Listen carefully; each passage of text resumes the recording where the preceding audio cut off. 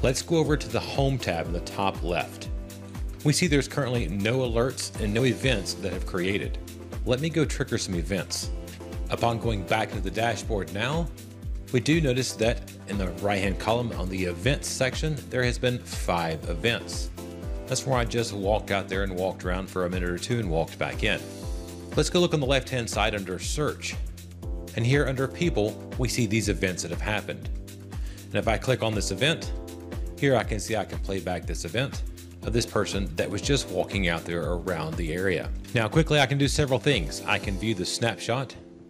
So there's a snapshot of when the person walked in front of the camera and it triggered it. I can download this straight to my PC as a clip, MP4. I can share this clip right out with anybody. Simply hit share clip, enter in a phone number or email address, put a message if I want, and share that right out. And that 5-second clip is immediately gone out to whoever needed that.